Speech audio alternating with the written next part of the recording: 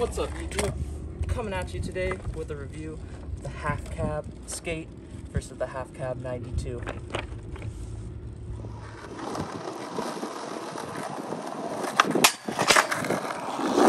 Alright, so the biggest difference between the 92 and the classic skate is the 92 is all suede, and then it also has this piece of stitching right here instead of on this one it's one piece.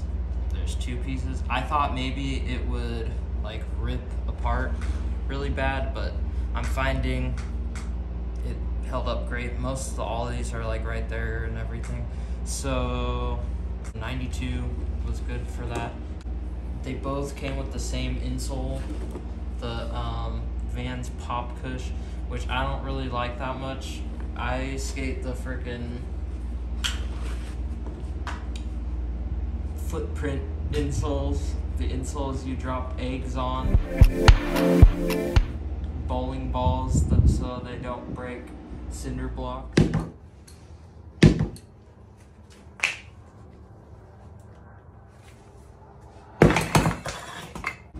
Yeah, no, they're actually good. I've skated footprints for years, so I'm just kind of used to them. I feel like they help with the primos. So take these out if you're having problems with them. They're okay, but I swear they're like too thick or something. And like maybe if you had a broken in pair and then you put them into the new pair, that would work. Yeah, what they want to add is skateboarding, you want explosive power. And if your insoles are too thick, you lose a little bit of that. Shout out to the cameraman.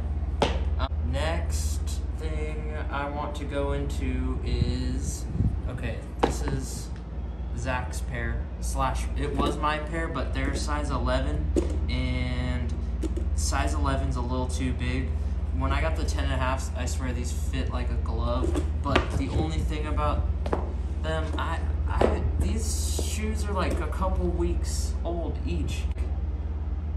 I mean, they're really good. It's like my favorite shoe, but then the soles blow out like insanely fast. And when it's this thin, there's no grip. It's a little, I swear there's less support. And then, yeah, look at Zach's pair. Freaking, he blew all the way out. Oh yeah, and then the laces. I had to replace the laces multiple times in my pairs. Always with my front foot, not the switch foot. Where I find these shoes shine the best is ollies and flip tricks. For some reason, just the flick with these is worth it alone. I swear the shoe fits wider than other shoes.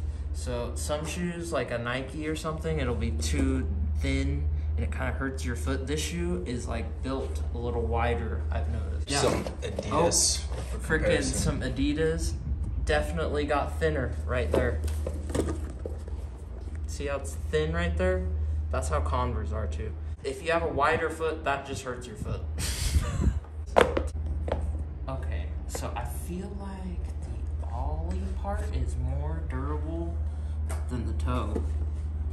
The toes, these new Vans skate, the toe is interesting. I find they put a lot of rubber on the toes of these, and so that lasts, but when your bottom of the shoe blows out faster than the top, that's always super annoying for me. I'd much rather it be the other way around, you know. They still skate super good when they're super thin like this. We were talking, it has a lot of board feel when the shoes are like blown out like that. That's like ultimate board feel. Would you get another pair of half cabs? Yeah, they're standard price. They're not too expensive. I say if you can find them on sale, for sure. It's not gonna disappoint you, that's for sure. Yeah, and they hold up alongside all the other pro shoes as well that are going for like 90, 100 bucks. Yeah, I mean, for $90, I'd be a little bit, I'm like a little disappointed because, okay, what I found to happen a lot with my Vans, see the vulcanized, I don't know what type of glue they're using, that shit splitting. So I have to super glue it back together.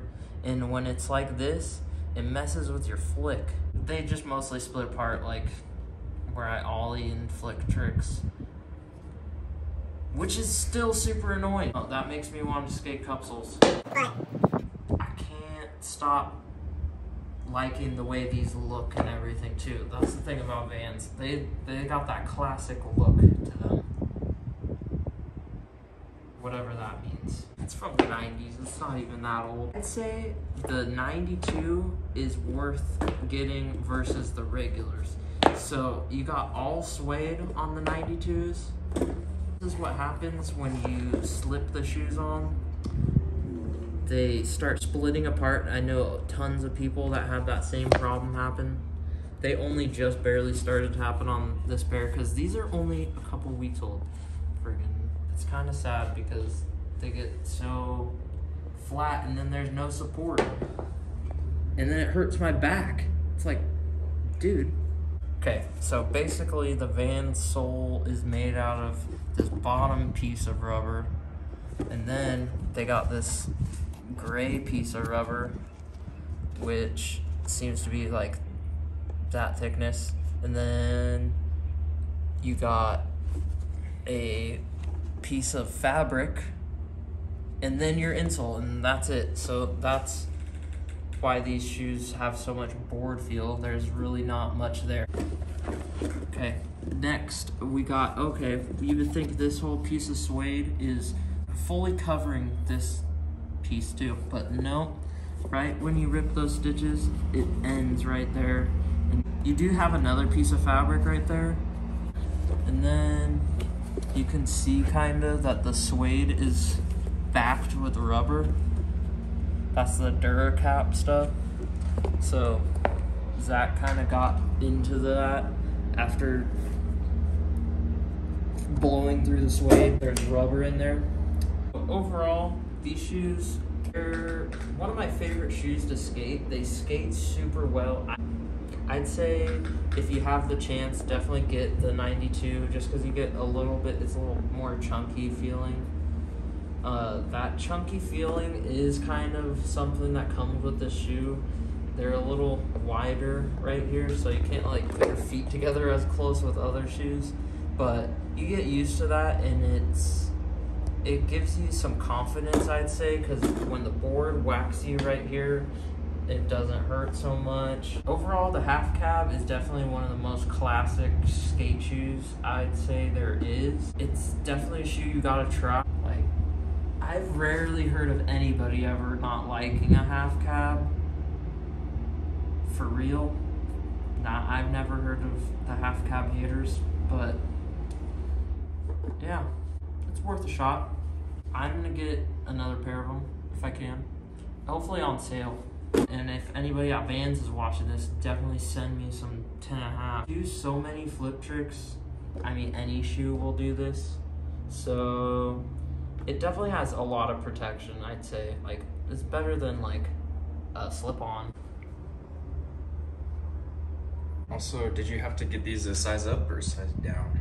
So I think it had to do with the Vans skate becoming different sizing.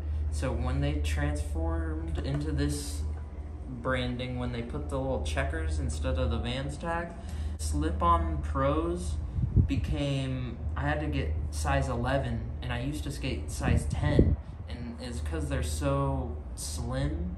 So I thought I would have to get 11s in these, and they're way too big for me. That's why I skated them for a bit, but then I gave them to Zach and he freaking destroyed them. That's like his second pair of half cabs. I know he skated half cabs before, so most people have probably tried a half cab. That bottle just flew in there. Okay, this has been E-Tank Skates. This is my first time at reviewing a shoe.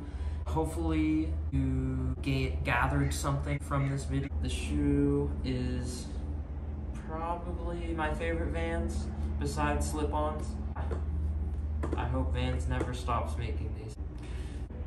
The only thing about these shoes is the bottoms. I wish the bottoms were a little better. Like maybe if they had fancier tread design or something, or better compound or something. I feel like I'm getting all sick of the classic Vans skate sole if you just flatten it out in a week. It's pretty annoying. And then the insole, I wish they